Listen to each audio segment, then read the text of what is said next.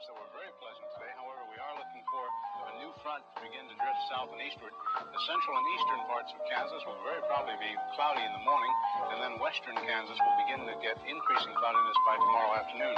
Today, however, very, very pleasant reading. 73 up in the Goodland area, 72 at Garden City, 70 reported by Dodge City and Liberal, 72 over by the good folks of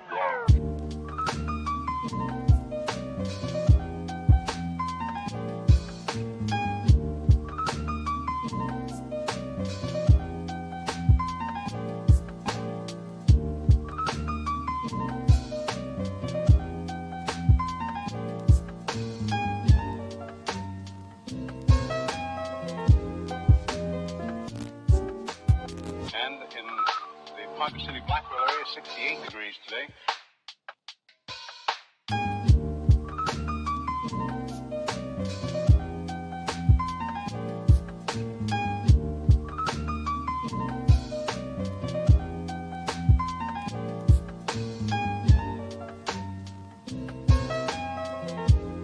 Winds southerly at about 15 with gusts of 25 miles an hour. Barometric pressure 30.00 and is rising. And no precipitation. We're about a half inch behind, correction, half inch ahead for the year, and 1 53/100ths behind for the year so far. We'll be looking for a little bit of a change tomorrow, and of course the possibility of some scattered showers. Today, of course, there's nothing showing up on the radar. However, the satellite photo was pretty interesting for the western half of the U.S.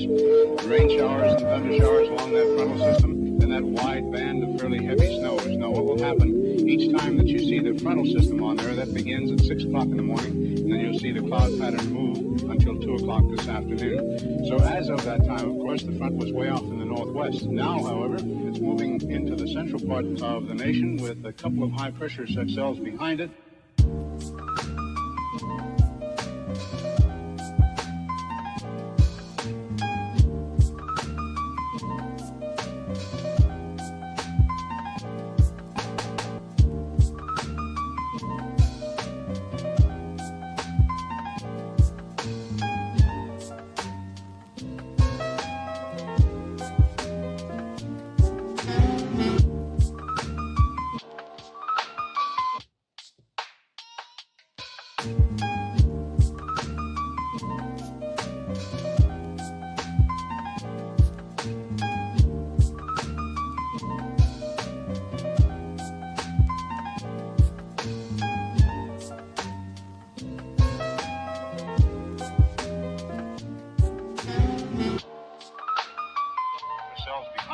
And a few pockets of low pressure and a fairly heavy band of rain showers and snow all the way from the eastern portions of Montana down to western sections of Nevada. And of course the massive high picking up warm moist air from the south, bringing it northward.